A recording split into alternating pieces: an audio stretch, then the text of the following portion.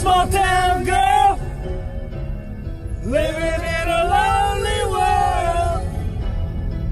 She took the midnight train going anywhere. Hey, turn that down. Hey, where's this Axe Tail place even at? We're gonna be late for this baseball game. I know. Yeah, a welcome sign would be nice. Sounds like a good idea.